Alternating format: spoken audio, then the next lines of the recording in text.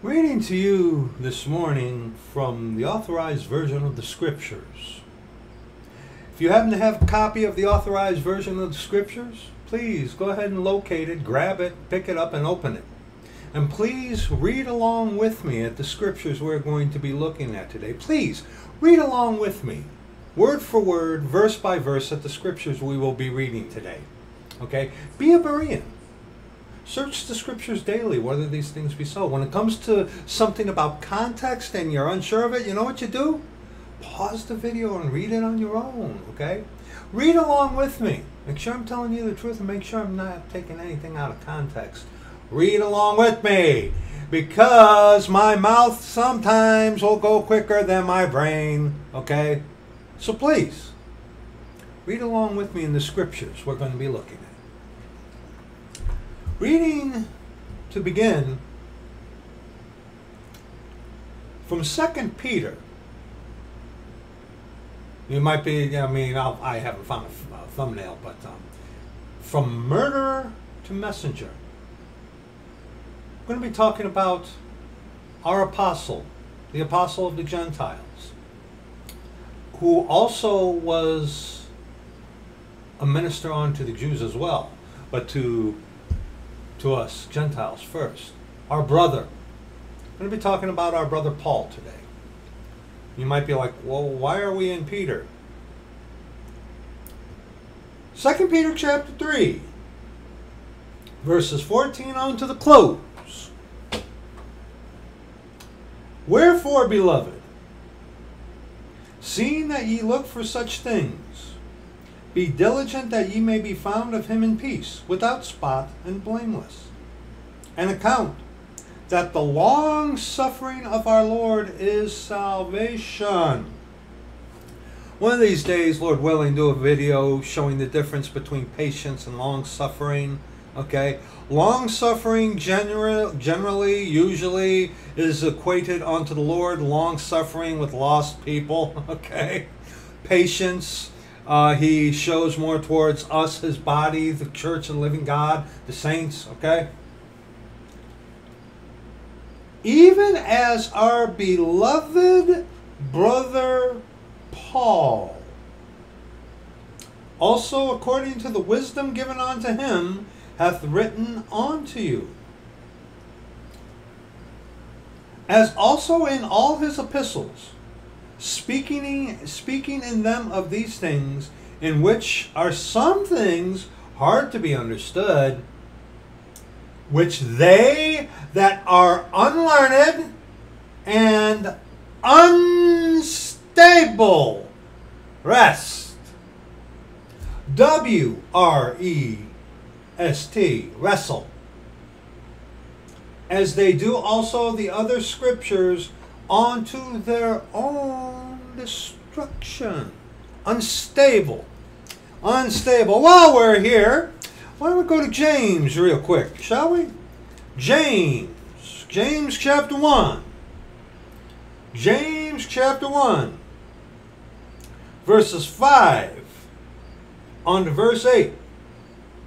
If any of you lack wisdom, fear of the Lord, let him ask of God, that giveth to all men liberally, and upbraideth not, and it shall be given him. But, let him ask in faith, nothing wavering. For he that wavereth is like a wave of the sea, driven with the wind and tossed. For let not that man think that he shall receive anything of the Lord. A double-minded man is unstable in all his ways.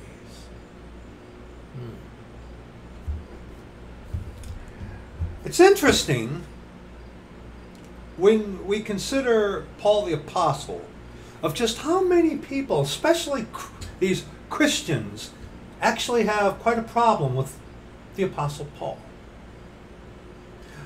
The little girl stupidhead that has been rebuked, she has a problem with Paul because she's a feminist. And she was never a saint, never saved in the first place. She's got a problem with God because of what God wrote through Paul. And hence she uses Paul as the focal point.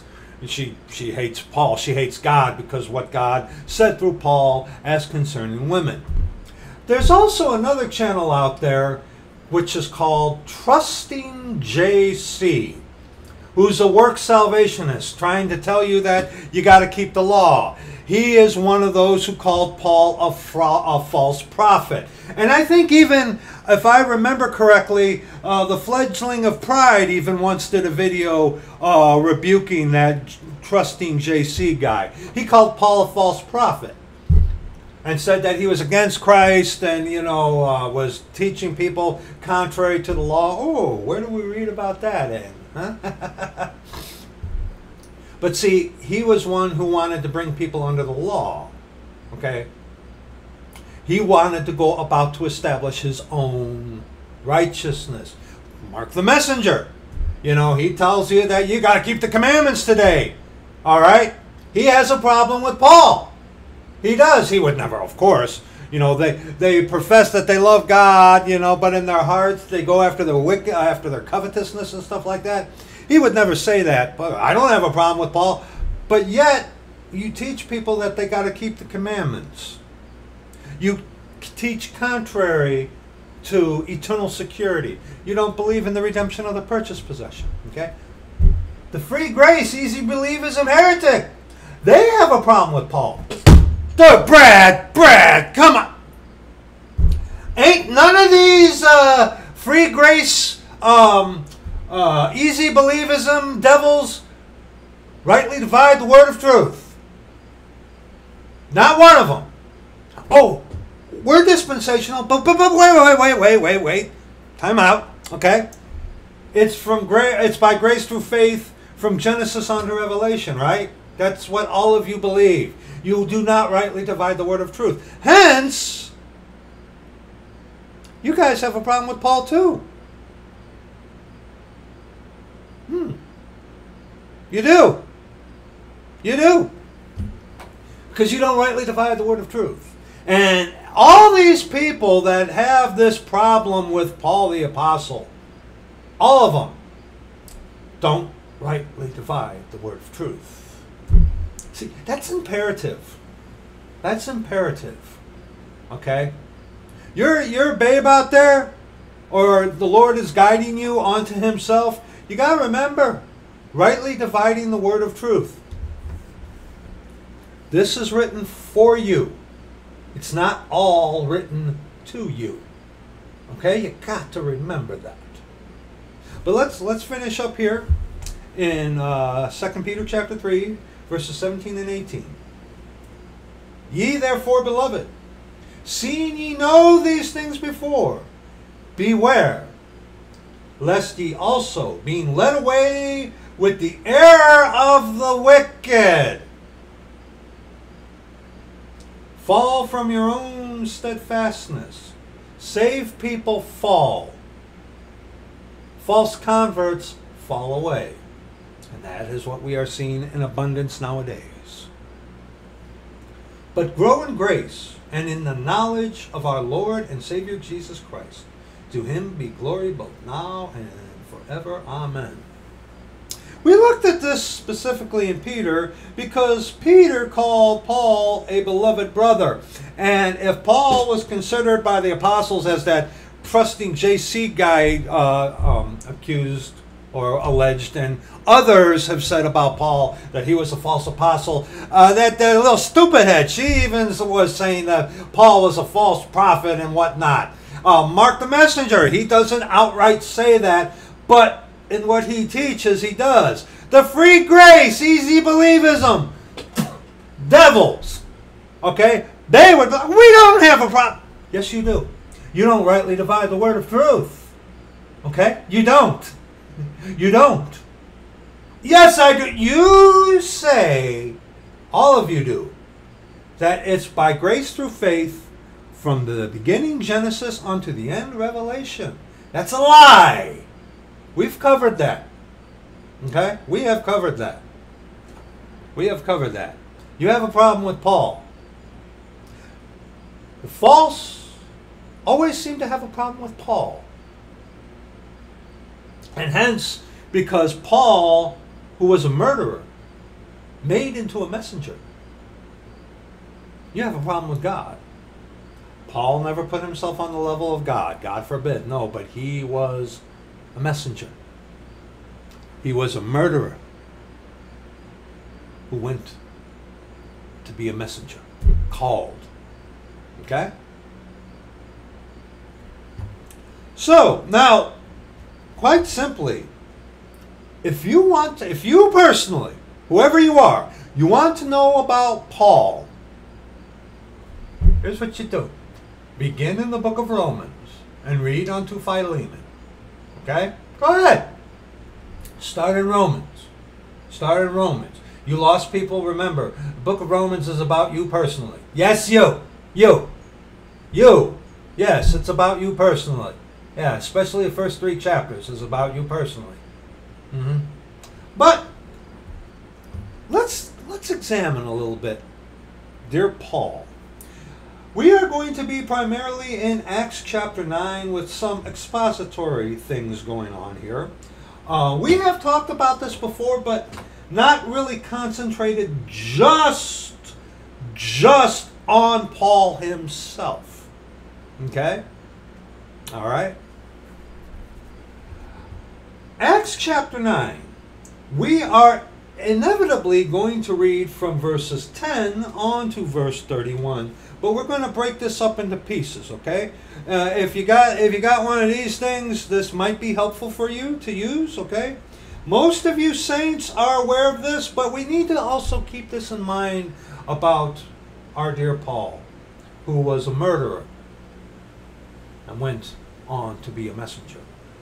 And this is something, too, that I want to state at the beginning of this video. There are some times, and the further we go, hope for this is being diminished, but I always like to kind of hope that one of these wicked devils, one of them, might actually turn and actually get saved.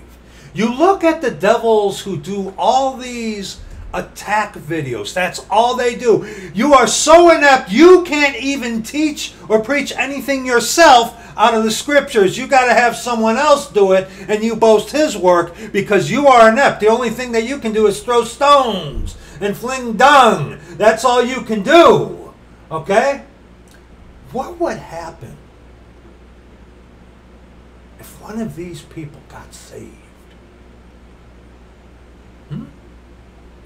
I know it's a fleeting thought, especially at the level of falling away that we are seeing today. I understand that, brethren. Some of the brethren would even, our dearly beloved brother, he was like, Brad, come on, I know you're being a little too bit optimistic there, and I'll give you that. But remember, Alberto Rivera, a lot of people don't think he was saved. I do. He just was so ingrained in some of that Catholicism that he wasn't able to part with all of it. But see, the Lord used him to expose the Jesuit order. Okay? We have heard of many a tale of people who once were contrary to God, but yet the Lord got a hold of them and broke them. Broke them of their self-righteousness. And they feared him. They took responsibility and feared him. Called upon the name of the Lord, and he saved them. And took who was once a murderer and made him into a messenger. Okay? There are several of these devils that I am personally aware of. I don't pray for them anymore. I just pray for that the Lord's will be done upon them. Okay, because most of these guys, a majority of them, the ones who are doing the teaching, have made their choice and are openly acknowledging that they are serving Satan by teaching contrary to the scriptures, rightly divided. Okay? Absolutely. Absolutely. They are of their father the devil, and the lusts of their father they will do. When they speak a lie, they speak of their own. You can't teach. You can't do anything because you're not saved. You got to have someone else and put their stuff up there, but you yourself, you can't do it. All you can do is attack. What would happen if one of these people The Lord actually broke them. He can do that. Nothing is impossible with God. But see, he's not going to force it upon these people. He's not going to force it. No. What would happen if these people actually got saved? To this day, now I doubt this is going to happen, because the Inquisitor from New York, Elmer Fudd, he's, unfortunately for him, he has cancer. And in the light of all that, that guy, the probability of that guy actually getting saved, not going to happen, I don't think. Not at all. Not at all. And he's not saved. But what would happen if that guy actually did get saved? I believe that guy who I'm talking about, most of you, some of you know who I'm talking about. If you don't, that's great. But I believe he's a Jesuit. I really do. Okay, the guy from New York, the Inquisitor from New York. Okay, I say that because I've seen some of his comments before. But if he got saved, truly got saved, what an enemy he could be to the Vatican. What an enemy he could be to the Vatican.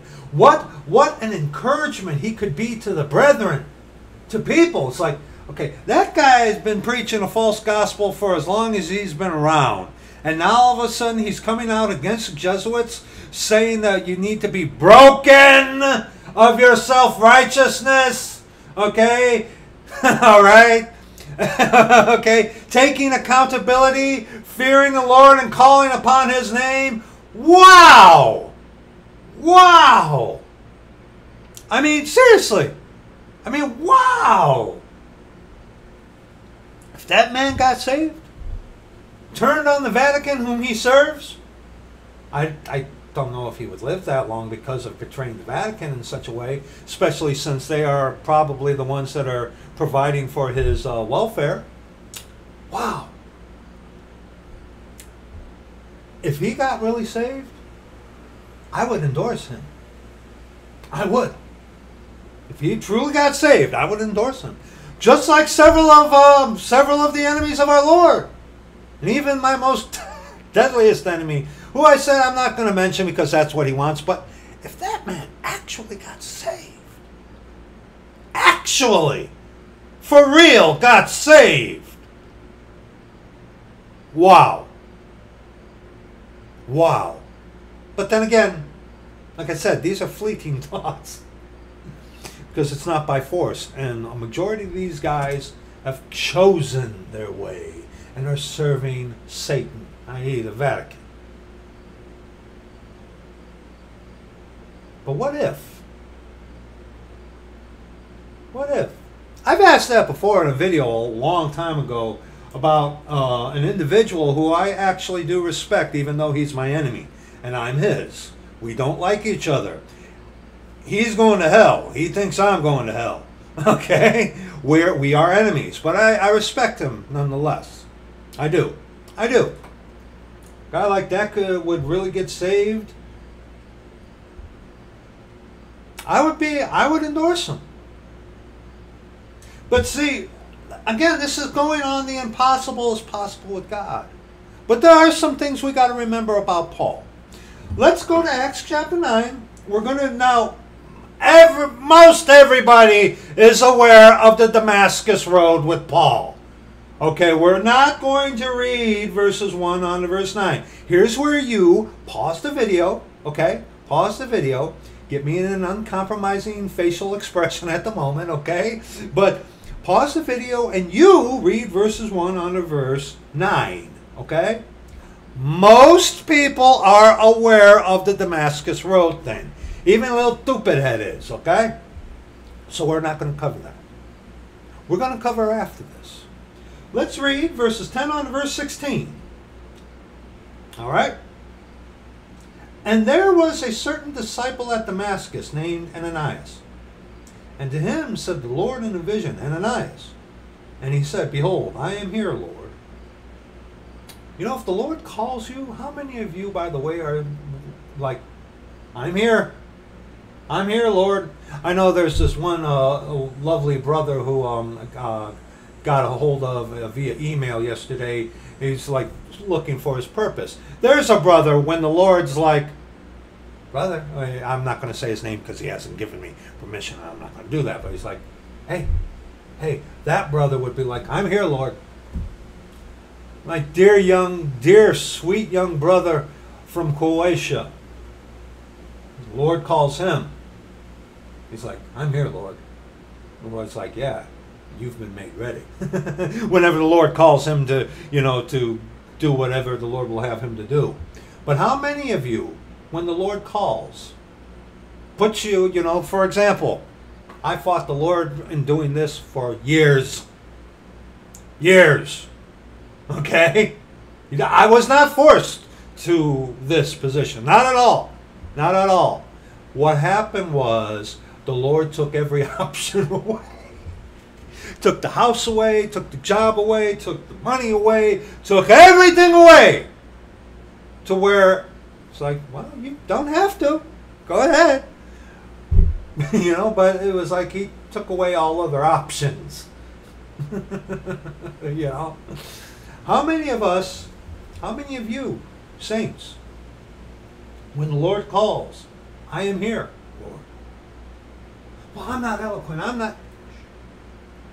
Let's continue. And the Lord said unto him, arise, and go into the street which is called Straight, and inquire in the house of Judas for one called Saul of Tarsus. For behold, he prayeth. We'll get more to this in a minute. Then Ananias answered, Lord, I have heard by many of this man how much evil he hath done to thy saints at Jerusalem. And see, one of the guises that an infiltrator will use is a false conversion. You have to watch out for that. You have to watch out. Lay your hands on no man suddenly. Okay? Here. Ow. Okay? Yeah. You saw it, okay? But you got to remember, infiltrators, people wanting to get in just to cause damage, just to cause contention and strife, try to separate brethren, and cause problems, okay? They will do that. They will do that. They will go in under the guise of a false conversion. Let's continue. Let's read verse 13 again. Then Ananias answered, Lord, I have heard by many of this man how much evil he hath done to thy saints at Jerusalem. And here he hath authority from the chief priests to bind all that call on thy name. But the Lord said unto him, Go thy way, for he is a chosen vessel unto me, to bear my name before the Gentiles, and kings, and the children of Israel. See, in the book of Romans, he says to the Jew first, and also to the Greek. Greek is a Gentile. Okay? Paul is the apostle unto the Gentile, as Peter is the apostle unto the circumcision, the Jew. But Paul here, right here, the Lord himself, to us Gentiles is, he's the apostle to the Gentiles. But Paul was also to be a witness unto the children of Israel. So see, yes, Paul is the apostle of the Gentile, but his example that he gives in the Pauline epistles, which Peter addresses, is for all, the Jew first, and also to the Gentiles. Okay, you got to remember that. You got to. Yes, Paul is our apostle of the Gentiles, but also his example was also an example unto his brethren, the Hebraic Jewish people. Don't forget that. Don't forget that. Okay? Verse 16. For I will shew him how great things he must suffer for my name's sake. Ananias said, I have heard by many of this man how much evil he hath done to thy saints at Jerusalem. Like what? Well, let's read Acts chapter 8, verses 1 and verse 4. The stoning of Stephen. They laid all their garments at the feet of Saul, okay, who would become Paul. The name change denoting creature, okay? Kind of like with Jacob, okay? And Saul was consenting unto his death, Stephen's. And at that time there was a great persecution against the Christians. You reading along with me? And at that time there was a great persecution against the church which was at Jerusalem.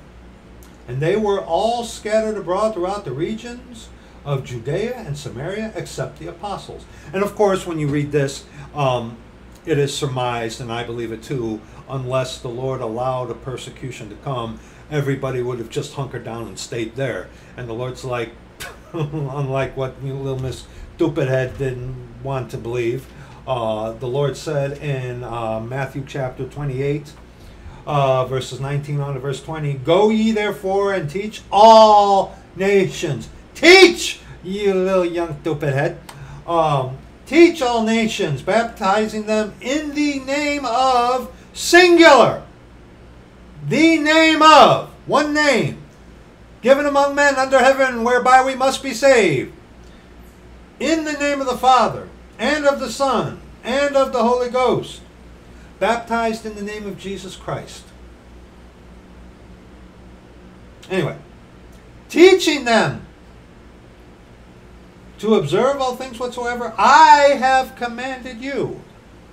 And lo, I am with you always, even unto the end of the world. Amen. Okay? All right? So the Lord's like, don't just stay there. Yeah, they were to stay for the promise of the Holy Ghost, the Lord himself, that seal until the day of redemption, absolutely. But it's like, go, come on, go, get out of here. Go, okay? They would have probably have just stayed there waiting. The Lord's like, no, go, okay. I'm going to send I'm going to allow somebody to, light a fire under your butt. So, verse 2, "And devout men carried Stephen to his burial, and made great lamentation over him. As for Saul, he made havoc of the church, entering into every house, and hailing men and women, committed them to prison, where eventually some of them were killed." Hence, and people will argue, well, Paul himself didn't actually kill someone. No, you're right. However, he gave them over to be killed. Kind of like what the Jews did with their Lord, right? Huh? Like so many of these devils will use the devil's system to attack. Yeah. "Therefore they that were scattered abroad went everywhere preaching the word." And verse 4 is imperative that scattered, go, get out, go, preach the word, where they were all going to probably stay hunkered down. Okay? Acts chapter 26, verses 4 on to verse 11. Paul went after the church, the saints. Okay? Paul attacked the church. The thing about Paul is, you got to remember, Paul wanted the Lord. He wanted God. He believed in God. He thought what he was doing was the right way. Okay? Acts chapter 26, verses 4 on to verse 11. "My manner of life from my youth, which was at the first among mine own nation at Jerusalem, know all the Jews, which knew me from the beginning, if they would testify that after the most straightest sect of our religion, I lived a Pharisee." Among Jewry, especially at this time, Pharisee. There were the Sadducees, which were kind of more liberal, but the Pharisees, they were the, today, the Hasidim, and all the divisions of the Hasidic Jew are descended of the Pharisee. Okay, the Hasidim, all right? You can look them up, go ahead.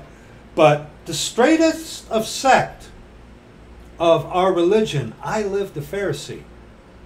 And you read Mark chapter 7 about how they wanted to keep their own tradition over the commandments of God. Okay?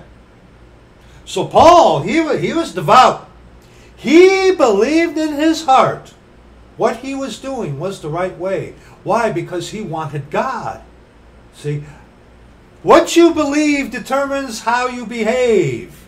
Your behavior is determined by your belief.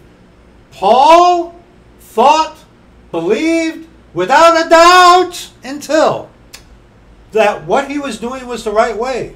And that those of this way, the church, were the heretics. Okay? Let's read. And now I stand and am judged for the hope of the promise made of God unto our fathers, unto which promise our 12 tribes, instantly serving God day and night, hope to come. For which hope's sake, King Agrippa, I am accused of the Jews. See, the Pharisees, the Sadducees, they were hoping for the Mashiach to come. But see, what they weren't looking for was the lamb. They were looking for the lion. But he came first as the lamb. See, the Hebraic people in their synagogue, I've witnessed this, they avoid Isaiah 53. They do. And if they do touch on it, they mean it in a collective sense that it is Jewry, not Jesus Christ. Okay? Jewry was looking for the Son of David. Amen, he came. But that Son of David, Jesus Christ our Father, he came first as the Lamb. Remember Genesis chapter 22, verse 8. God shall provide himself a lamb for a burnt offering. Okay? All right? He came first as the lamb. The Pharisees, the Sadducees, the majority of Jewry were looking for the sword-wielding king of David to militarily get Rome out of there. Okay? That's what they were looking for at the first. That's why they didn't accept him. Because he first came as the lamb to die, bury, and rise again the third day according to the scriptures, and shed his blood on the cross for the remission of sins. Okay? All right? So in verse 7, when Paul says, unto which promise our 12 tribes, instantly serving God day and night, hope to come. They were hoping for the Mashiach. But Jesus Christ is come in the flesh. They didn't accept him. Why? Because they were looking for the lion. And the lion is going to come at the second coming. Okay? But he came first as the lamb under the law. Hold your place. Galatians chapter 4. Galatians chapter 4. Galatians chapter 4, verses 1 and verse 5. Now I say that the heir, as long as he is a child, differeth nothing from a servant, though he be Lord of all, but is under tutors and governors until the time appointed of the Father. Even so we, when we were children, were in bondage under the elements of the world.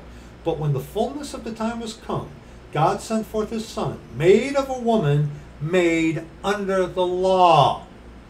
Okay? To redeem them that were under the law, that we might receive the adoption of sons. And how did he redeem them that were under the law? By fulfilling the law as far as the blood sacrifice was concerned. It was finished. He paid the penalty for sin. Okay? He came first as the lamb. But like I said, the Pharisees and Sadducees, they weren't looking for the lamb. They were looking for the lion. And the lion's coming back at his second coming. Okay? All right? So what Paul says there is not incorrect. But they were just looking for something else. Rather than Jesus Christ is come in the flesh. So, why should it be thought a thing incredible with you, that God should raise the dead. And that's the problem with virtually all these false converts and these devils. Not all the devils, because they serve Satan and they know that, you know, Jesus Christ has been risen from the dead and that kind of thing. They know it. They know it. Okay? Okay, but most of these Christians that you talk to, when you narrow them down to it, they don't believe in the resurrected Christ. They don't at all. And they certainly don't live like it. I verily thought with myself that I ought to do many things contrary to the name of Jesus of Nazareth, because Paul believed what he was doing was the right way. Paul was zealous. Paul wanted God. Paul wanted to be right with God. Paul wanted the Lord. Paul wanted to serve the Lord. But he was going about it the entirely wrong way. See, and we're not going to touch on this in this video, but the part 2 of this video we will touch on. These devil coadjutors, these false converts, they want to justify themselves. They want to live for themselves. They don't want to live for God. They're about them. So they go to God that God may enhance them rather than being broken of themselves, that they might be a vessel meet for his use. And you see this within all these, virtually all of these free grace, easy believism devils. It's all about them and their belief. Okay? You also see this with the people like, you know, that little stupid head, she doesn't count in this conversation, that channel, Trusting JC. Mark the Messenger. These guys want not the law to be finished, to be fulfilled. Why? So they can go about to establish their own righteousness. But we're getting ahead of ourselves, okay? But see, Paul wanted God. He wanted God. He wanted God. He wanted to be right with God. He wanted to serve God. It shows us right there. Verse 10, which thing I also did in Jerusalem, and many of the saints did I shut up in prison, having received authority from the chief priests, and when they were put to death, I gave my voice against them. He didn't hold the knife, but he was the one around. Go for it, go for it. Hence, being a partaker with their evil deeds. When thou sawest a thief, thou consentest with him. I believe the term is guilt by association. Paul was a murderer. He put saints in prison to where they were killed. And I punished them oft in every synagogue, and compelled them to blaspheme, and being exceedingly mad. Now, mad does not mean anger. Mad means woo-hoo-hoo, crazy. Okay? And no, Paul wasn't out of his mind crazy, but he was mad for what? Mad against them. Like the enemies of our Lord who hate us. They're mad against us. We're going to cover this in another video. But, you know, you see about how they... I got to bring this up for an example. His Holiness, when he did his little hiatus from lovely YouTube, okay? All right, this is an example. What happened? His enemies followed him to that other site. They followed him, okay? I'm just using that as an example. That's what devils do. They will follow, okay? They can't leave well enough alone, but they will go after, just like what Paul did, okay? And I punished them oft in every synagogue, and compelled them to blaspheme, and being exceedingly mad against them, I persecuted them even unto strange cities. Like I said, we're going to talk about that in another video, okay? But just wanted to address that. Galatians chapter 1. Galatians chapter 1, verses 13 on to verse 14. For ye have heard of my conversation in time past in the Jews' religion, how that beyond measure I persecuted the Christians, the church of God. Thank you. And wasted it. And profited in the Jews' religion above many my equals in mine own nation, being more exceedingly zealous of the traditions of my fathers. Again, it is surmised that Paul was on that route to become the high priest. I believe that. I believe that. Paul himself does not bluntly say at all that it was my goal to become the high priest, but it is heavily kind of suggested that that was an area where Paul could have gone on to. Okay? That he could have become the high priest. Because he was what? Zealous of the traditions of my fathers. And we made mention of this. Go to Mark chapter 7. Or is it Mark chapter 8? No, it's Mark chapter 7. Excuse me. Okay? Mark chapter 7, verses 6 on to verse 13. He answered and said unto them, Well hath Esaias prophesied of you hypocrites, as it is written, This people honoreth me with their lips, but their heart is far from me. Now see, Paul, on the other hand, he had a heart for God. He really did. Obviously. I believe he did. So do all the saints. Okay? He did. Unlike the rest. But yet still Paul was in that trap of what?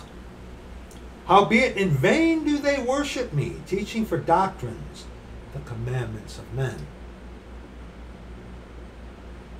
For laying aside the commandment of God, ye hold the tradition of men, as the washing of pots and cups and many other such like things ye do. If you've ever been into a restaurant or kitchen where it's kosher and the rabbis are there, they say in the morning the blessing and whatnot, and they wash everything down with the salt water and whatnot. I've seen that in kosher kitchens. They do that even unto this day. Okay? And he said unto them, Full well ye reject the commandment of God, that ye may keep your own tradition. For Moses said, Honor thy father and thy mother, and whoso curseth father or mother, let him die the death. But ye say, If a man shall say to his father or mother at his Corban, that is to say a gift, by whatsoever thou mightest be profited by me, he shall be free, and ye suffer him no more to do aught for his father or his mother, making the word of God of none effect through your tradition, which ye have delivered, and many such like things do ye. Okay? Paul was what? Verse 14 in Galatians 1.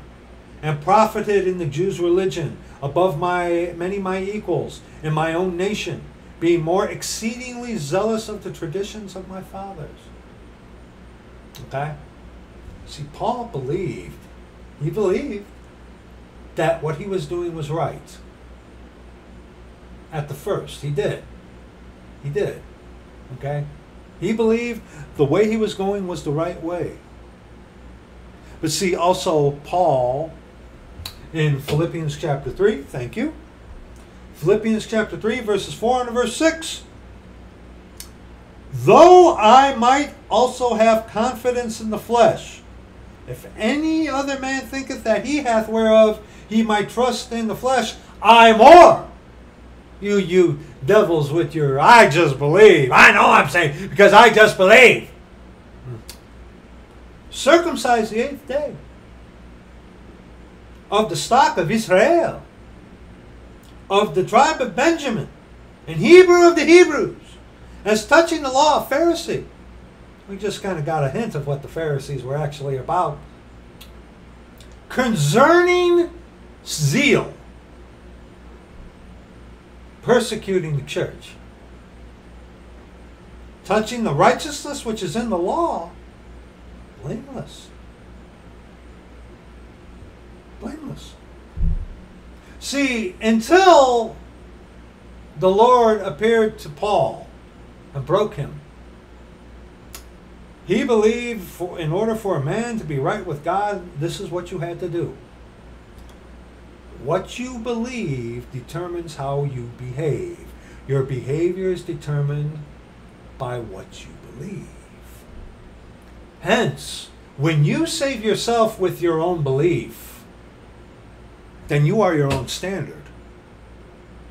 You can see this evident and obvious in all these streaming Christians, these free grace streaming Christians. You can see it in the way they behave. Okay? All the time. All the time. All right? Okay? But Paul truly believed before the Damascus Road. And you got to remember, Paul was of the tribe of Benjamin, and Hebrew of the Hebrews. And you got to remember, dear friends, in 1 Corinthians chapter 1, verse 22, for the Jews require a sign, and the Greeks seek after wisdom. Paul got a sign from the Lord. The Lord himself appeared to him. He saw the Lord with his eyes. That's why he went blind for a while. Okay? And that blindness, I believe, was one of the things, the thorn in his flesh. Okay? But he saw the Lord. He heard the Lord. Okay? The others heard, but they didn't see. The Lord appeared to Paul. The Jews required a sign. Okay? He was in Hebrew of the Hebrews. He was a Hebrew of the Hebrews. The Jews required a sign. Okay? Paul believed here in his heart that what he was doing was right. He was convinced of it. And see, that zeal he had was persecuting the church of God, the saints. But yet he believed truly until the breaking of Paul on the Damascus Road. Okay? The Jews require a sign, and the Greeks seek after wisdom. Today, the Hebraic people's sign unto them is seeing their God in us Gentiles. And I know from lots of experience, I beg your pardon, Jews who look at this Christianity that is especially here on YouTube, you know what they do? They turn it off. They don't want anything to do with it. Okay? Why do you think a lot of the Messianic Jews want nothing to do with anything called Christian? Well, number one, they rightly associate it to where it is, with the Crusaders with the cross on their tunics. Okay? All right? But see, when Jewry today, even saved brethren of the Hebraic people, see this Christianity today, and I've got a lot of experience with this. They know what they're seeing is not the faith once delivered unto the saints. And see, the devils are also partly responsible for that, of course. Excuse me, mostly responsible because they, with all the satanic doctrine that comes from Vatican, they give to you people a faith that is not. Okay? Acts 22. Acts 22. Acts 22 verses 3 on to verse 5. Acts 22 verses 3 on to verse 5. I am verily a man which am a Jew, born in Tarsus, a city of Cilicia, yet brought up in this city at the feet of Gamaliel, and taught according to the perfect manner of the law of the fathers, and was zealous toward God, as ye all are this day. Talking about this is when he gave his defense to the Jews. And incidentally, Acts 22 is after what?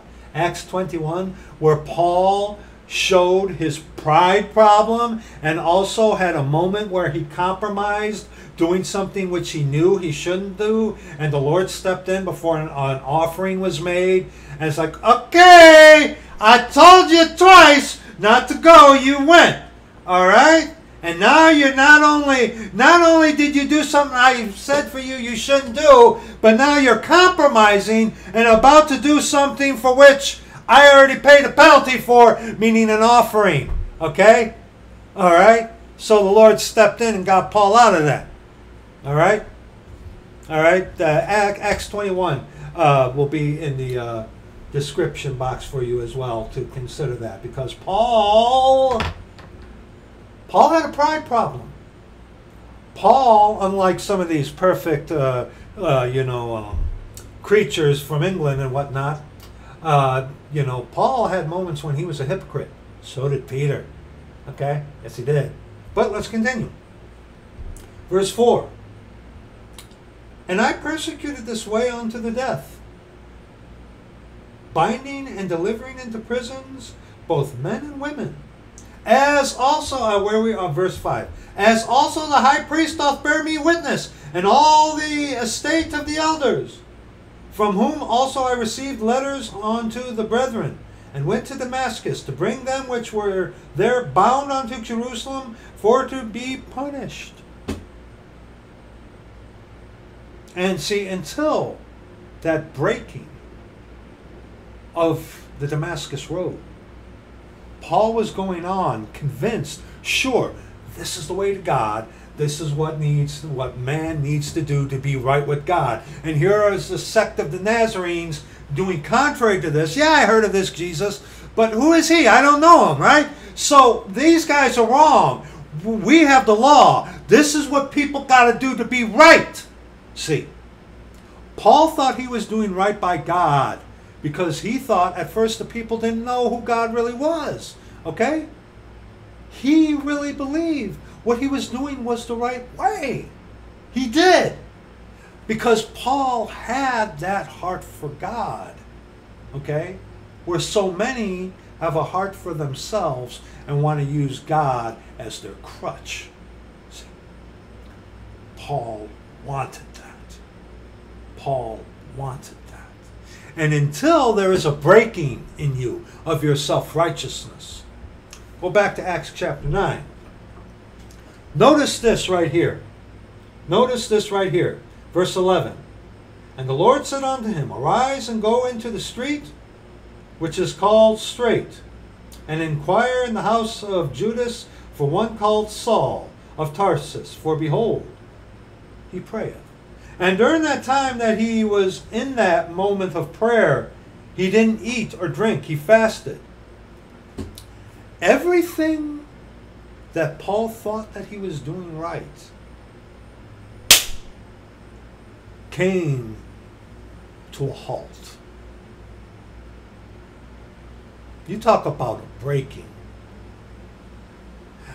These free graces, well, Paul went from unbelief to belief. Yes, but Paul was broken. Paul was broken because what he was doing, he thought was the right way, but he was doing contrary to the Lord who finished it, fulfilled the law. Paul didn't know that at that time. Okay? Paul didn't know that at that time. And in those days, while he was fasting, neither eating or drinking, and couldn't see, can you imagine what kind of battle went on in that head of his? What kind of remorse? What kind of guilt? Okay? And see, and this is what the deadly free grace, easy believism heretic avoids. Guilt, shame, brokenness, contrition, fear of the Lord. That's what they avoid. And Paul went through all of that in one fell swoop. Because the Lord appeared to him. And what did the Lord say to him in verse 5? And he said unto him, Paul said unto the Lord, Who art thou, Lord? And the Lord said, I am Jesus whom thou persecutest. It is hard for thee to kick against the pricks. I am Jesus whom you persecute. He was a Hebrew of the Hebrews. He needed a sign. He sure got it. It crushed him. Crushed him. Go to Romans chapter 9. Romans chapter 9. Verses 1 on to verse 5. Romans chapter 9, verses 1 on to verse 5. To justify their heresy and devilment, the easy believism, free grace devil will tell you that Paul was writing in the book of Romans 9, 10, and 11 for the time of Jacob's trouble. That's a lie. Don't believe them. They're just doing that to justify themselves. Just like another devil tried to tell you that 2 Thessalonians chapter 2, Paul was also writing for the time of Jacob's trouble when he was writing doctrine for us today. Watch out for devils like that who seek to justify themselves by going contrary to Paul. Okay? But Romans chapter 9, verse 1 and verse 5. I say the truth in Christ, I lie not. My conscience also bearing me witness in the Holy Ghost, that I have great heaviness and continual sorrow in my heart. For I could wish that myself were accursed from Christ, for my brethren, my kinsmen, according to the flesh. Paul is saying that he would rather be accursed from Christ, that others may be saved.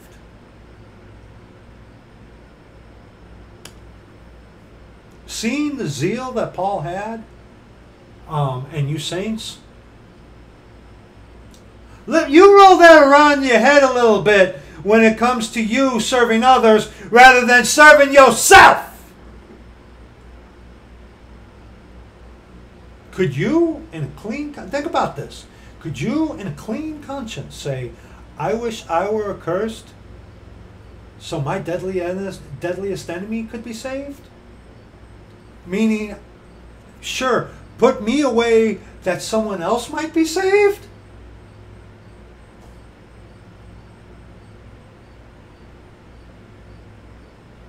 I know that there are brethren out there who would give you the shirt off their back in a rainstorm.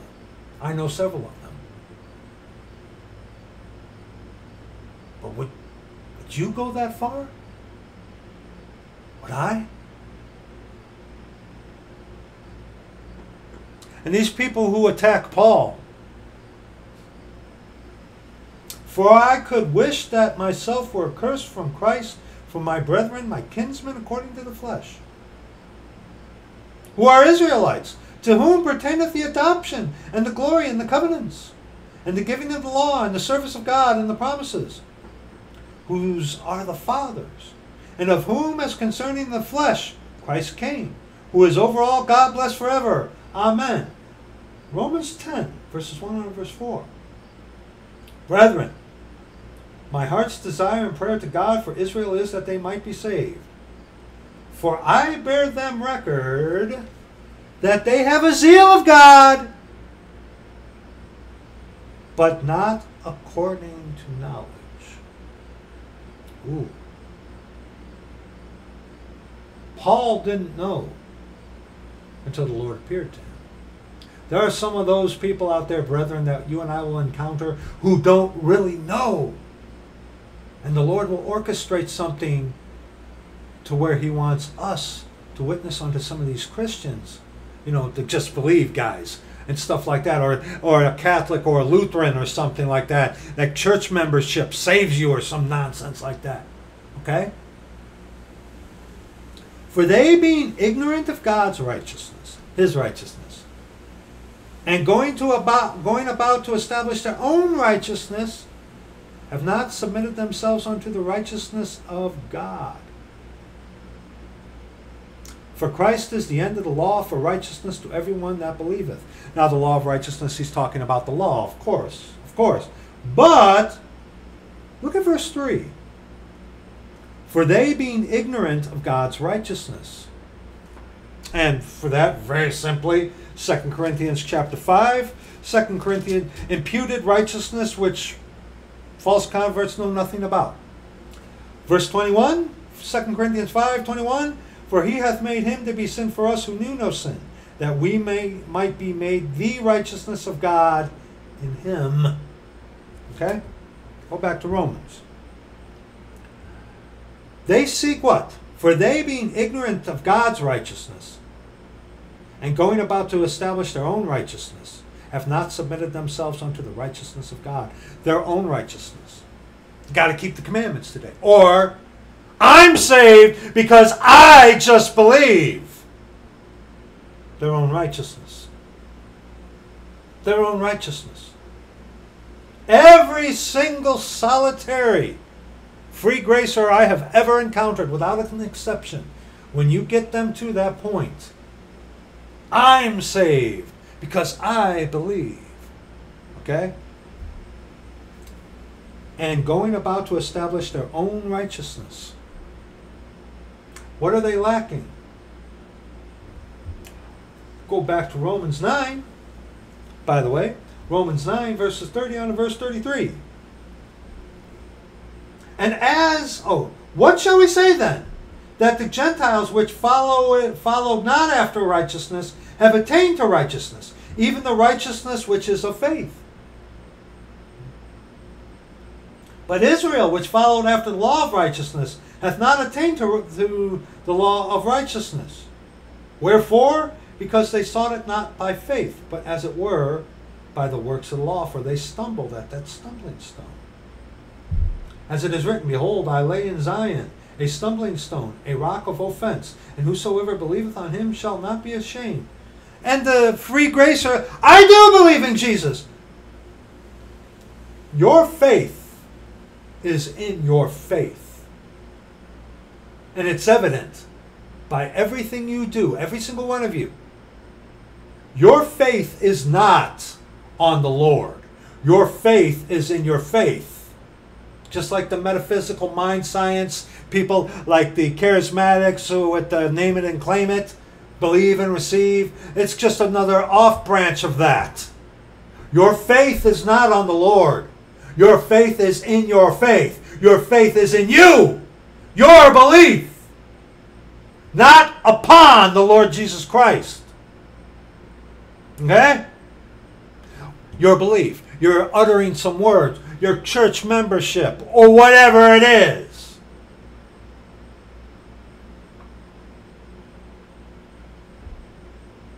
You see? 1 Timothy chapter 1. Oh yeah. 1 Timothy chapter 1. Verses 12 on to verse 17. And I thank Christ Jesus our Lord, who hath enabled me, for that he counted me faithful, putting me into the ministry, who was before a blasphemer, and a persecutor, and injurious, but I obtained mercy because I did it ignorantly in unbelief. Paul believed in God. He sure did. He didn't at the time, and before the Damascus Road, he didn't know who Jesus was. He had heard of him, but he didn't know him. Okay? Jesus is God the Father. But see, Paul thought what he was doing was the right way. For example, if I were deceived and believed that you needed to get dunked in water in order to be saved, you would never hear the end of it. If I believed that you had to go to a church building in order to cement your salvation, you wouldn't hear the end of it. If I erroneously believed in the heretical doctrine of the free grace and easy believism devils, you would never hear the end of it. What you believe determines how you behave. Your behavior is determined by what you believe. Thou believest there is one God, thou doest well. The devils also believe and tremble. What's the deciding factor? Brokenness. Verse 14. And the grace of our Lord was exceeding abundant with faith and love which is in Christ Jesus.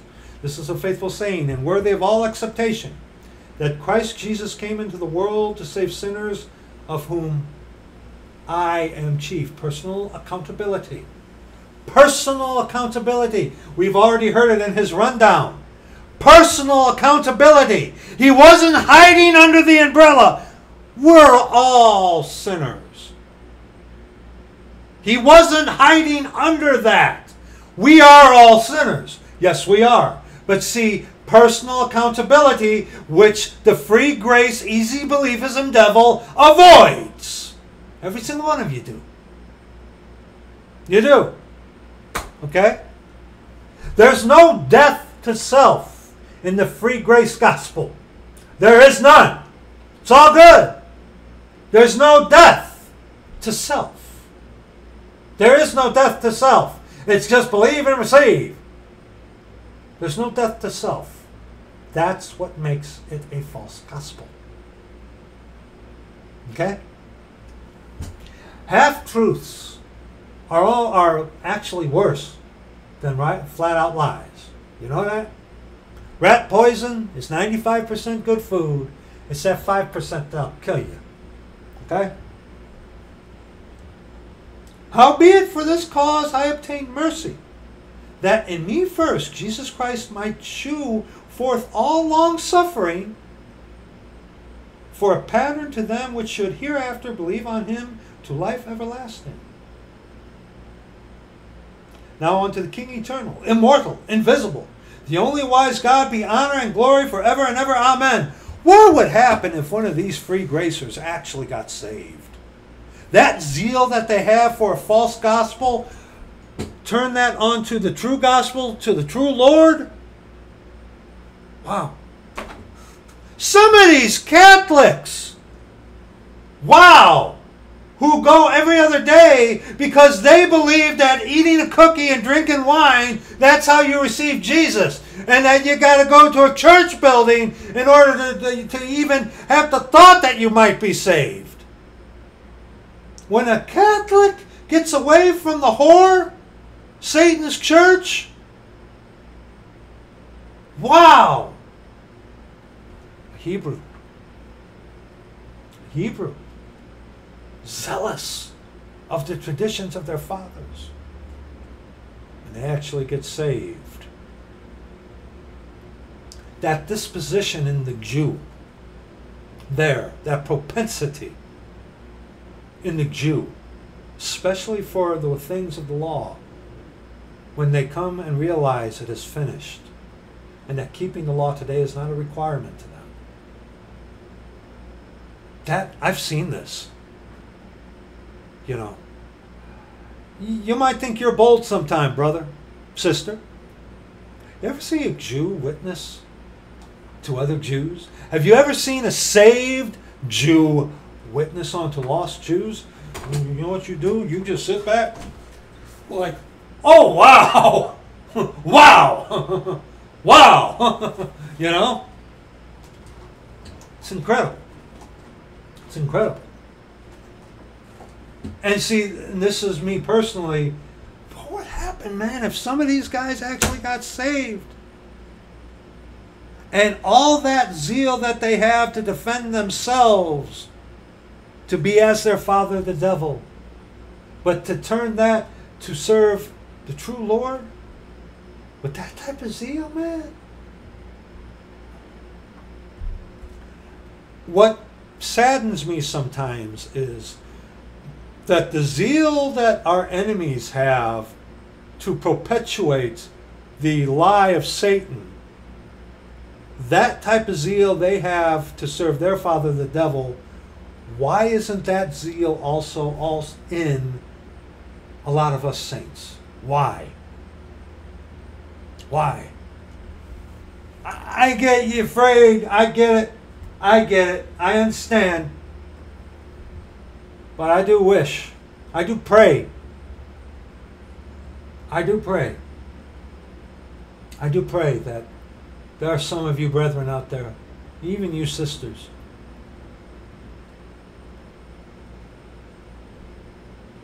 has the Lord with some of you brethren? Verse 10 in Acts 9. And there was a certain disciple at Damascus named Ananias, and to him said the Lord in a vision, Ananias, and he said, behold, I'm busy, Lord, I got something to do. Or, Lord, I'm not eloquent. Lord, I don't know as much as brother so-and-so. I don't have this, Lord. Behold, I am here, Lord.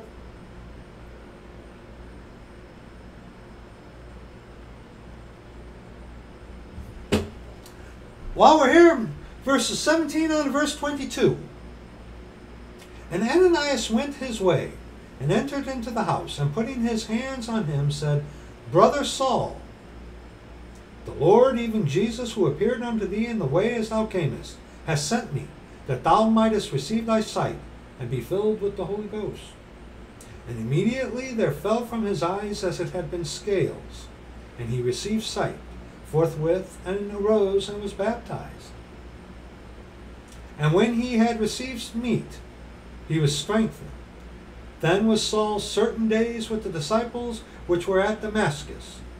And straightway he preached Christ in the synagogues, that he is the Son of God.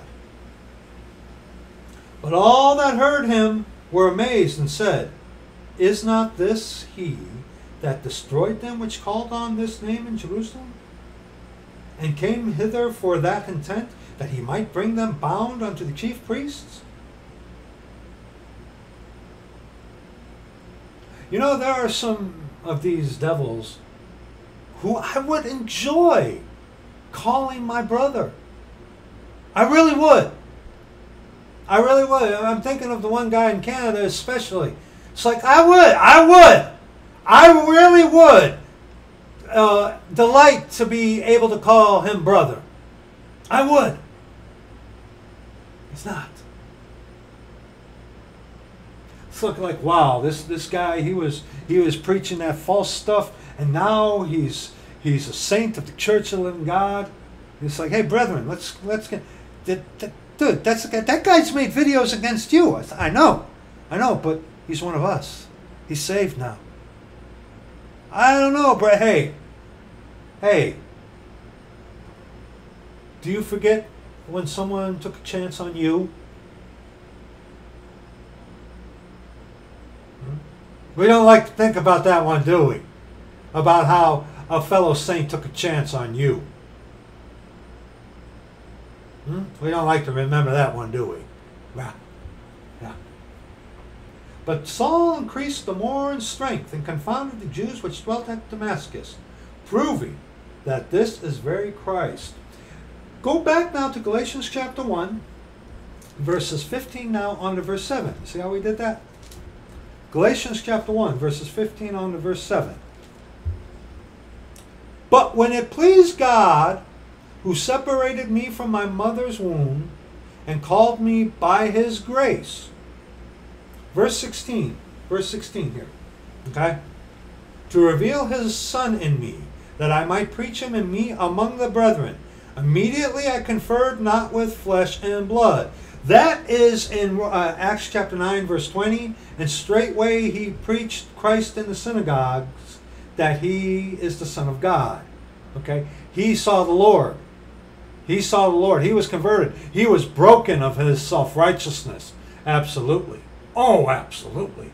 You know, he prayeth. He didn't eat or drink while he was blind for what, 3 days? You talk about brokenness. Everything that he was doing out of ignorance. I didn't know better, Lord. I thought this was the way. But then the Lord appeared to him and showed him the way, the truth, and the life himself. And his guilt. There are those out there, Paul never had any guilt. But you get off your high horse, and if I did, I would ask you to share what you're smoking. That's another one of those things that the enemy can bring up as a flash drive in front of you. You know what I'm talking about, those memories. You're in prayer, praying for a brother, and from out of nowhere, a thought from your past comes like, wait, whoa, Lord, which has spiders, which has nothing to do with what you're praying about, but all of a sudden it comes out of nowhere, and it's like, wait a minute, what's going on here? That very well could be a devil whispering to you. Very well could be. Very well could be. Okay? But like I said, verse 16 here, to reveal his Son in me, that I might preach him among the brethren. Immediately I conferred not with flesh and blood. And we see that in Acts 9. After that, you know, after Ananias saw him and whatnot, he's like, straightway, it's like, Jesus, he is the Son of God. Right away. Right away. Okay? Verse 17. Neither went I up to Jerusalem to them which were apostles before me, but I went unto Arabia, and returned again to Damascus. So, Paul would eventually return and take some time. Says, we'll get to that here in the next part. But Paul, then after this little moment where he straightway, he went and secluded himself, and he and the Lord worked on Paul during that time. Go back to Acts chapter 9, okay? Acts chapter 9 again, where he says, and straightway he preached Christ in the synagogues, that he is the Son of God. But all that heard him were amazed and said, Is not this he that destroyed them which called on this name in Jerusalem, and came hither for that intent that he might bring them bound unto the chief priests? Paul increased the more in strength and confounded the Jews which dwelt at Damascus, proving that this is very Christ. Philippians chapter 3. Paul was converted. Paul was broken of his self-righteousness. He fell into the very trap that he talked about in Romans 9 and 10 about the law, keeping the law to establish his own righteousness. And when the Lord appeared to him in that 3 days, not eating, drinking, not being able to see, right? Right? Absolutely. He was broken. He was broken. Okay? He was broken. All right? Brokenness is a requirement to the Lord saving you. And if you have not been broken of that, Philippians chapter 3, verses 7 on to verse 11. But what things were gained to me, those I counted loss for Christ. Yea, doubtless. And I count all things but loss for the excellency of the knowledge of Christ Jesus my Lord, for whom I have suffered the loss of all things, and do count them but dung, that I may win Christ. Now, verse 7, he's talking about the law, that you don't keep the law today to be saved, stay saved, or be right with God. Okay? It's not a requirement for salvation. It is not. That's what he's talking about. And verse 8, I have suffered the loss of all things. Okay? Not only that, like, hey, I don't have to keep the law anymore. They settle this in Acts chapter 15. Okay? You can read that on your own time. Okay? Like that trusting JC guy and Mark the Messenger and many others want to bring you under the law. You don't have to keep the law today. It's not a requirement for salvation. It isn't. It isn't. Okay? Just be aware of that. Okay? Verse 9. And be found in him, not having mine own righteousness, which is of the law, but that which is through the faith of Christ, the righteousness which is of God by faith. And see, my own righteousness which is of the law. And we've already read the account of how he was zealous of the law. Paul was self-righteous in the law. Hence, he needed to be broken of his self-righteousness. Yes, after the Lord saved him, he had a pride problem. You read about that in Acts chapter 21, okay? You do. But see, unto salvation, you thinking you're a good person, that you're self-righteous by what you do? You need to be broken. You can't be fixed until you're broken. And this is why I abhor the free grace movement. They go over all of that, brethren, and they call it works. They try to say brokenness, repentance, contrition, prayer. They say those are works of the law. Paul was broken. And see, you who save yourself by your belief and avoid brokenness, you have a problem with Paul.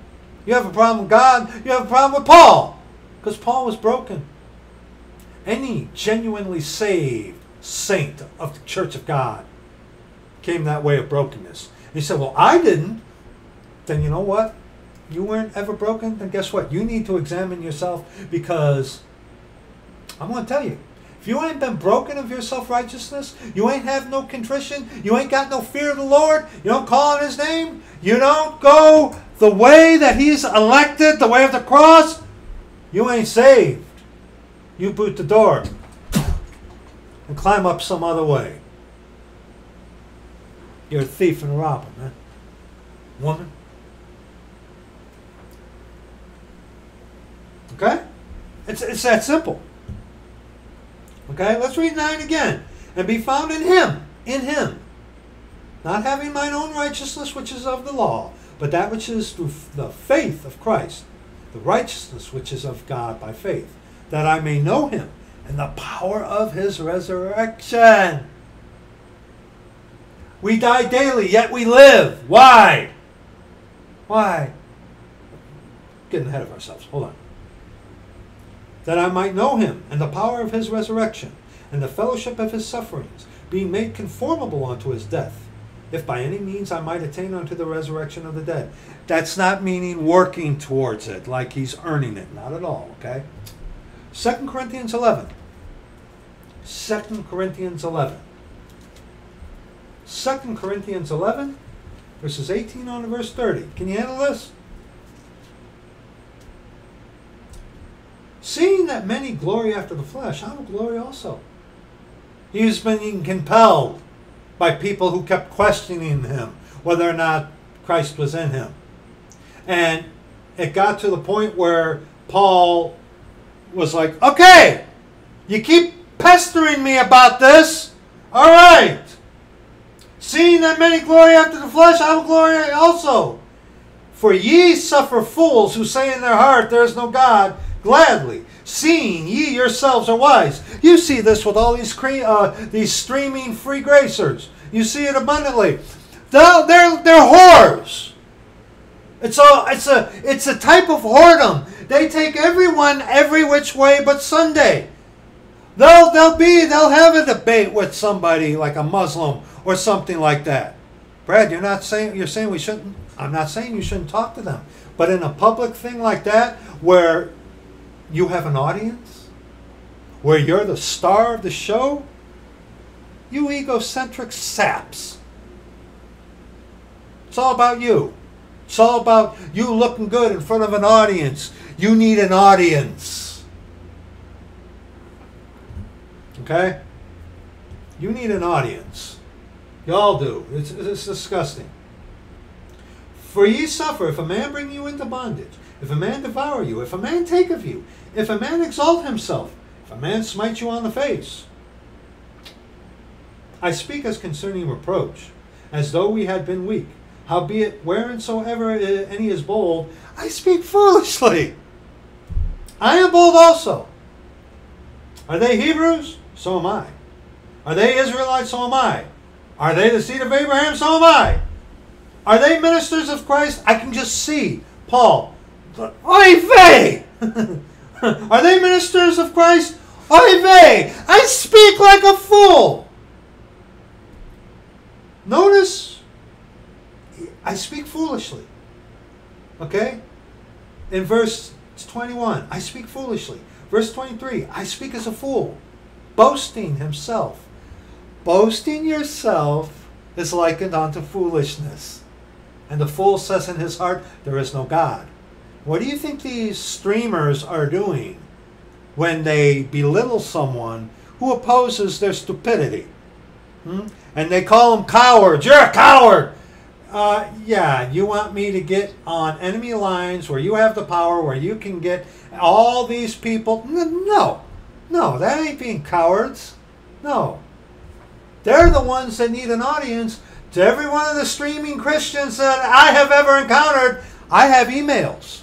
You want to talk privately? No, you need an audience. And also you do, and I know who does this, talk about doxing, who records people's conversations.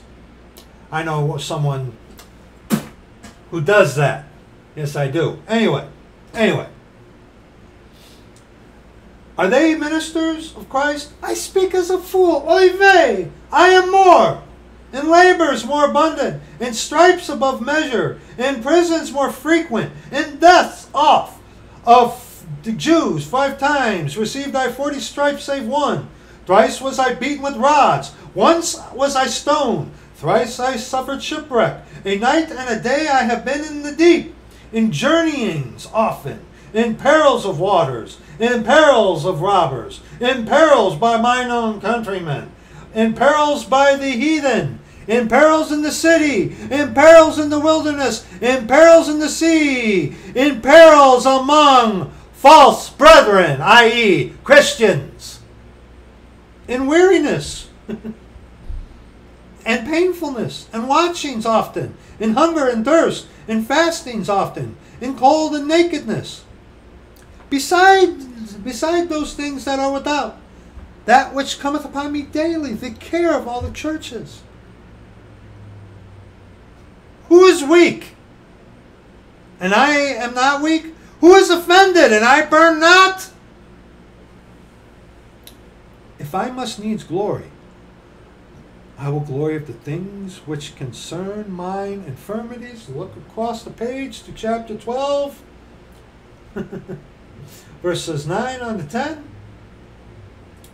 And he said unto me, my grace is sufficient for thee, for my strength is made perfect in weakness. Most gladly, therefore, will I rather glory in my infirmities, that the power of Christ may rest upon me.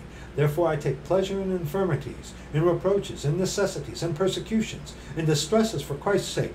For when I am weak, then I am strong. Galatians chapter 2, verses 20 and 21. I am crucified with Christ, nevertheless I live, yet not I, but Christ liveth in me. And the life which I now live in the flesh, I live by the faith of the Son of God, who loved me, past tense, and gave, past tense, himself for me. I do not frustrate the grace of God, for if righteousness come by the law, then Christ is dead in vain.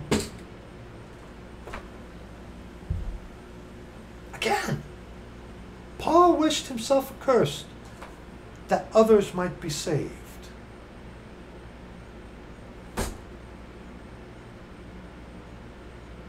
Like I said, I know brethren out there who will give you the shirt off their back. I know brethren out there who, if they have no food and you need it, if they had the means, they'd give that money to you so you can have food, and they would suffer. I know brethren like that. Sweet, beloved brethren like that. And these people call Paul a false prophet, a false apostle. The very thing that these heretics who do not rightly divide the word of truth like to take away from the Sermon on the Mount, as far as the instruction in righteousness is concerned, Paul lived that. Paul lived that. That instruction in righteousness. Paul even mentioned that in 1 Timothy chapter 6. In 1 Timothy chapter 6. Okay? Verse 3. On to verse 5. If any man teach otherwise and consent not to the wholesome word, if any man teach otherwise and consent not to wholesome words, even the words of our Lord Jesus Christ, and to the doctrine which is according to godliness. The doctrine according to godliness is for us today instruction in righteousness. Okay? Got to remember that. Rightly dividing the word of truth. He is proud, knowing nothing, but doting about questions and strifes of words, whereof cometh envy, strife, railings, evil surmisings, perverse disputing of men of corrupt minds, and destitute of the truth, supposing that gain is godliness. From such withdraw thyself. And again, like we always say, gain, you think immediately of this, but gain to these devils, an audience. They like to be the star of the show. They need an audience in order to perform, don't they? Don't you? Don't you? Yes, you do. Yes, you do. Acts 9:23 on to verse 31 now. And after that many days were fulfilled, the Jews took counsel to kill him. But their lying await was known of Saul, and they watched the gates day and night to kill him. Then the disciples took him by night and let him down by the wall in a basket. And when Saul was come to Jerusalem, now time elapsed, okay? A little time elapsed there. He essayed to join himself to the disciples, but they were all afraid of him, and believed not that he was a disciple.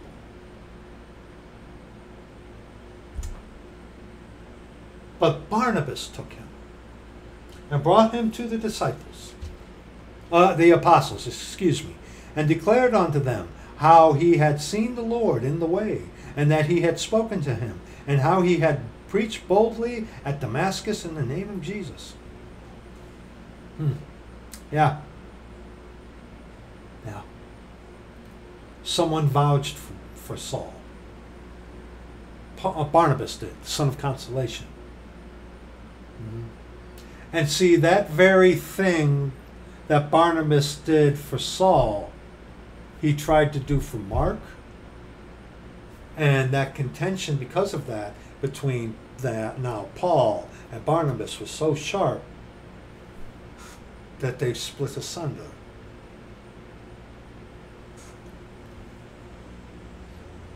And he was with them coming in and going out of Jerusalem. And he spake boldly in the name of the Lord Jesus, and disputed with the Grecians, but they went about to slay him. Which when the brethren knew, they brought him down to Caesarea, and sent him to Tarsus. Then had the churches rest throughout all Judea and Galilee and Samaria, and were edified, and walking in the fear of the Lord, and in the comfort of the Holy Ghost were multiplied, because the man who was once a murderer became a messenger. Galatians chapter 1, verses 18 on to verse 24. Galatians chapter 1, verses 18 on to verse 24. Then after 3 years I went up to Jerusalem to see Peter, and abode with him 15 days. But other of the apostles saw I none, save James the Lord's brother. Now the things which I write unto you, behold, before God I lie not. Afterwards I came into the regions of Syria and Cilicia, and was unknown by face unto the churches of Judea which were in Christ. But they had heard only that he which persecuted us in times past now preacheth the faith which once he destroyed, and they glorified God in me.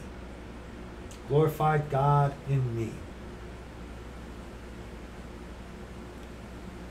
What would happen if your deadliest enemy was suddenly actually saved? Could you glorify God in the fact that one of the greatest murderers became a messenger? Your brother or your sister? Or is your heart too hard? Think about that. I think about that from time to time. Even though I know the probability of such is not going to happen. But it's something, it's like, wow, man. You know, what would happen if one of these guys actually got saved? Actually got saved. Wow. It's like, wow, Lord. You took a guy who I was sure going to hell. But you broke him. And the murderer became a messenger. Wow, huh? But there's a contrast here, see. This thing about the brokenness. Go to Acts chapter 22. Acts chapter 22. See how we did that? Oh no, we didn't go to that already, did we? That's the notes for the other video. Acts 22 verses 15 on to verse 22. Paul giving the rundown of his conversion unto the people, the Hebrews. For thou shalt be his witness unto all men of what thou hast seen and heard. And now why tarriest thou? Arise and be baptized, washing away thy sins, calling on the name of the Lord. A lot of people see baptism saves you. No, it doesn't. Any questions about water baptism, you water dogs, in the description box, the video that has that Devil Robinson on it about water baptism. Any questions about that? Watch that video, okay? All right. And it came to pass that when I was come again to Jerusalem, even while I prayed in the temple, I was in a trance, and saw him saying unto me, Make haste, and get thee quickly out of Jerusalem, for they will not receive thy testimony concerning me. And I said, Lord, they know that I imprisoned and beat in every synagogue them that believed on thee. And when the blood of thy martyr Stephen was shed, I also was standing by, and consenting unto his death, and kept the raiment of them that slew him. And he said unto me, Depart for I will send thee far hence unto the Gentiles. Verse 22. And they gave him audience unto this word. They were like, that's not, go to the Gentiles. And then lifted up their voice and said, away with such a fellow from the earth, for it is not fit that he should live.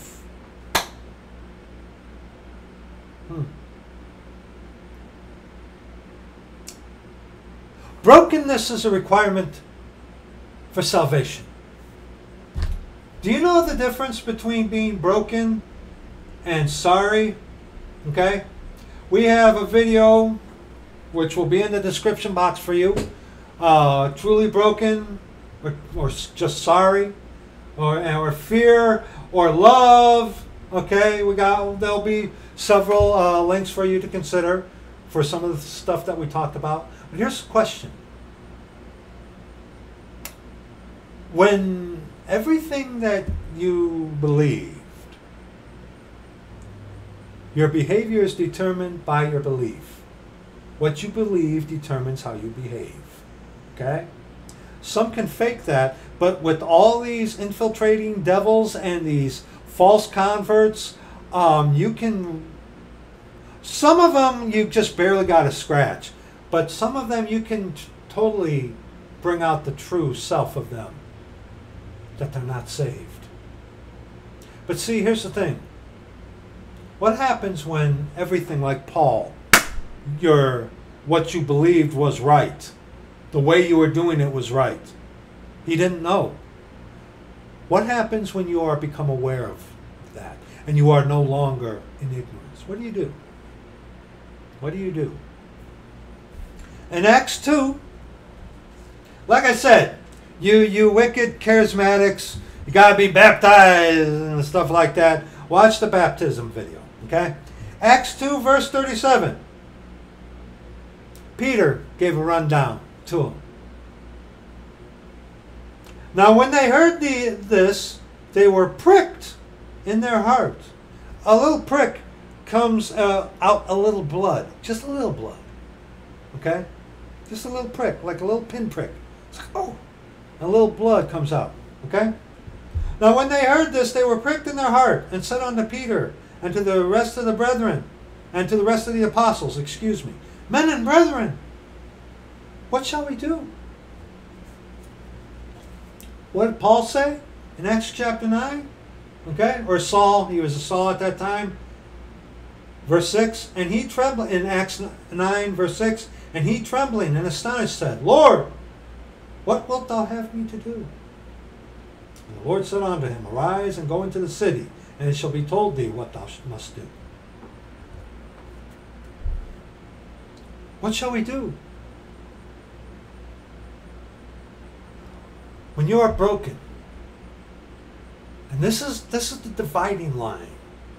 This is why when you get to Romans 5, you're going to know whether you're going to be dealing with some obstinate, stonewalling person, spirit, soul, and body, or someone's like, what do I do? What do you do? Men and brethren, what shall we do?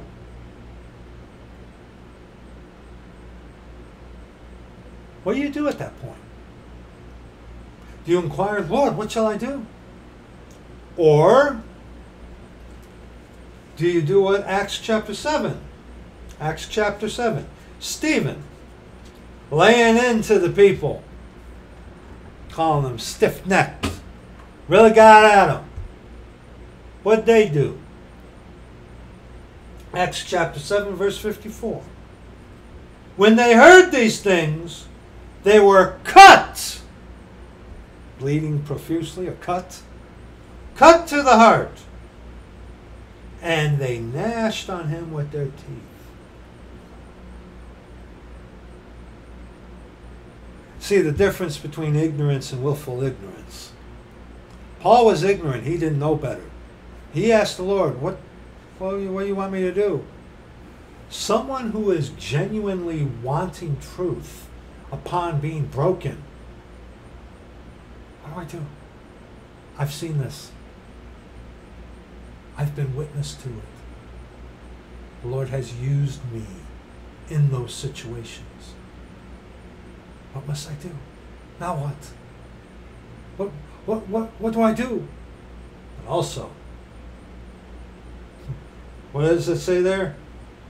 They gnashed on him with their teeth. They're cut to the heart. It's like, you're a heretic. You're teaching a lie. I'm saved because I just believe. I'm elect. I do good works. I had communion. Who are you?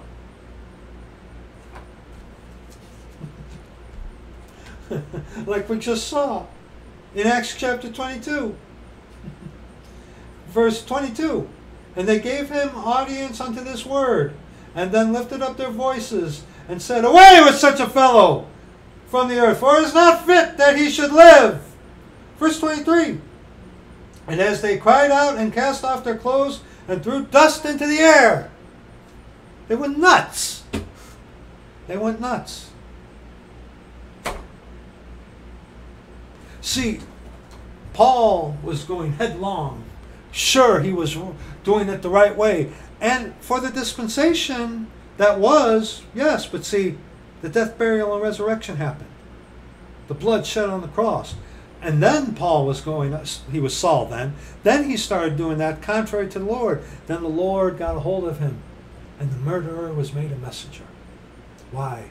Because everything that he thought he was doing the right way, he found out that's not how you do it today. And he was broken of it. And he inquired, what must I do? How many of you, when you are confronted with the fact that, hey, guess what? All right, guess what? You just believe without any brokenness, without any contrition, without any fear of the Lord, without crying out to him. You just, lo-de-do-de-do, oh, I believe and receive. Huh? What do? When that is exposed to you as heresy? You gnash with your teeth? Away with such a fellow? Like so many of them do. Why? Because it's their self-righteousness that they want to cling to. So many can come to the foot of the cross and be like, I'm sorry, but I can do better than that.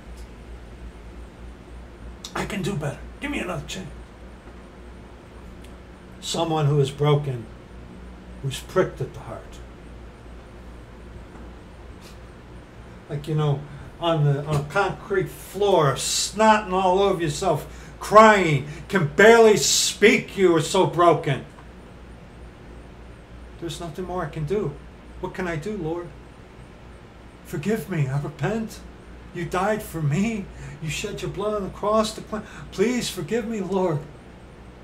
Save me, I can't. What can I do? What must I do? What can I do? That's the difference. That's the difference. And that mentality, whether they've been pricked, what must I do? To versus, away with such a fellow, and gnash. When the Lord puts his finger on that one thing you lack, what you believe determines how you behave. Your behavior is determined by what you believe. So to the free gracer, easy believism devil, are you your own God?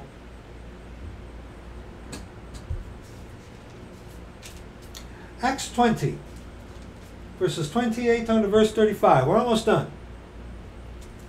This is the video that was supposed to be yesterday, but never mind. Paul.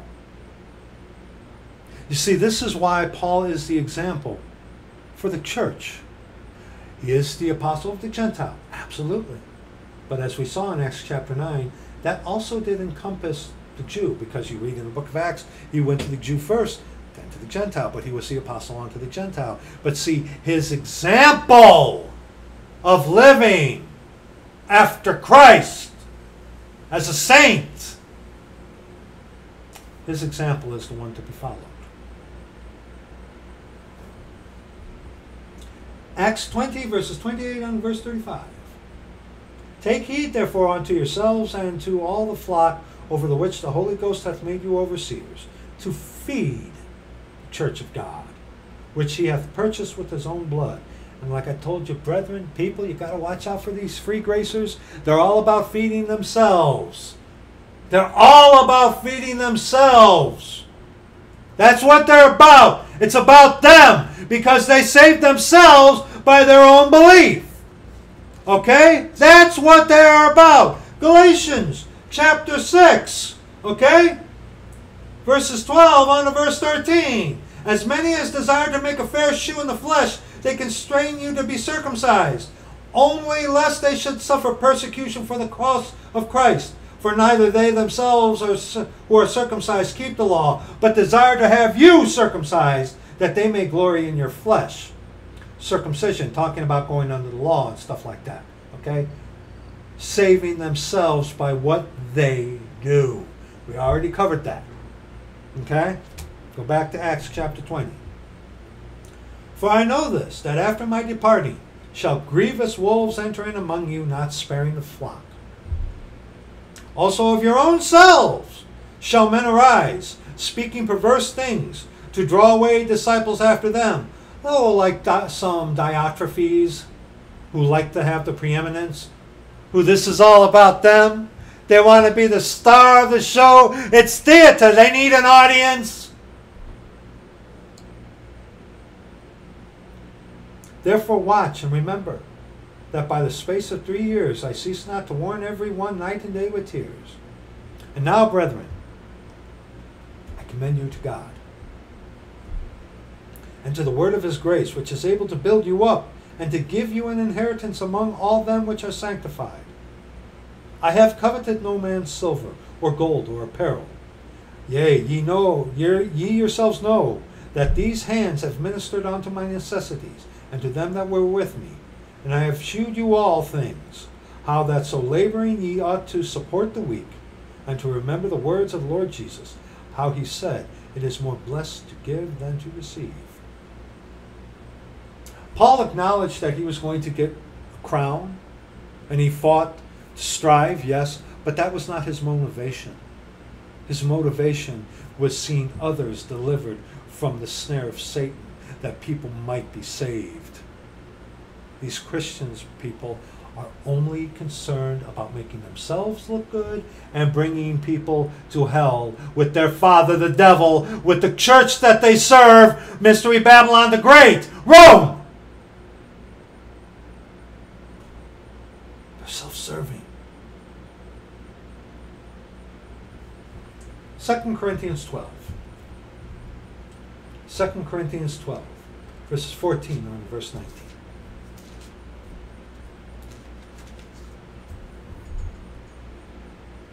Behold, the third time I am ready to come to you, and I will not be burdensome to you, for I seek not yours, but you.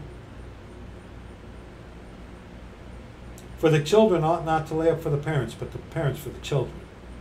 And I will very gladly spend and be spent for you, though the more abundantly I love you, the less I be loved.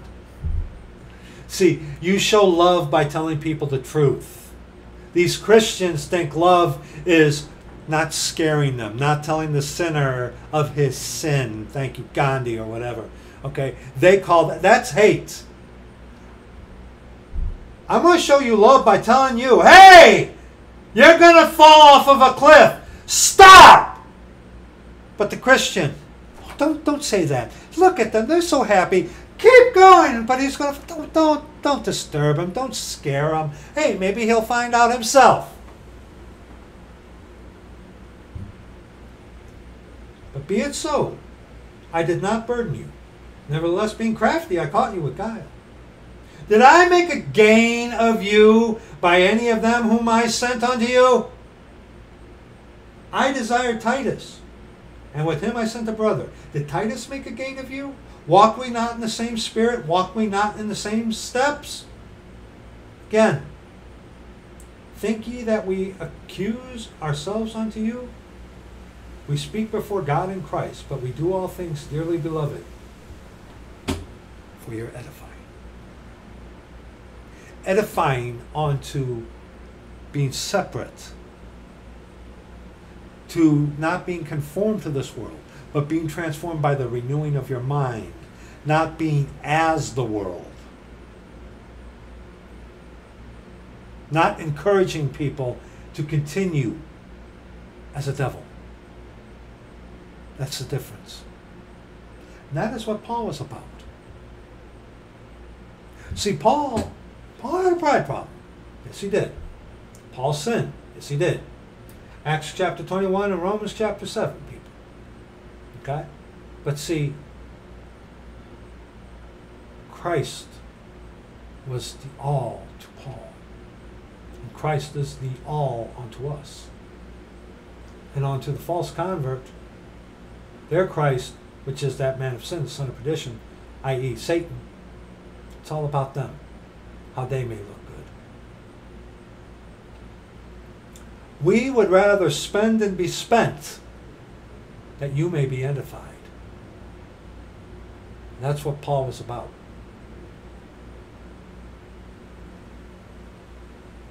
And again, I want to leave you with that thought that Paul said in Romans chapter 9. Because this is something that I think about. Verse 3 in Romans 9. For I wish that myself were accursed from Christ, from my brethren, my kinsmen according to the flesh.